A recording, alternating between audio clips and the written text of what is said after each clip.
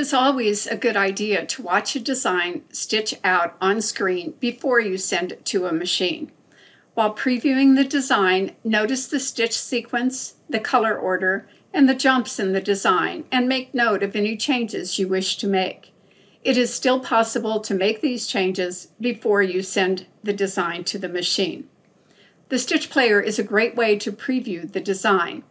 Click on the Stitch Player, which is the last icon in the second row of icons. That will begin the stitching on the screen. The slider on the left lets you bypass colors that you don't wish to view. The double-pointed arrow will take you to the next color.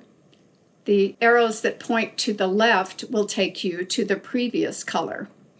If you wish to pause the stitch out, click on the pause button, and to resume stitching, click on play. By moving the arrow on the right, you can change the speed of the virtual stitch out.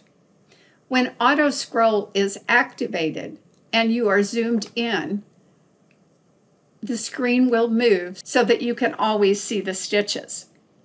The arrow that points to the right will take you to the end of the design. The arrow that points to the left will take you to the beginning of the design.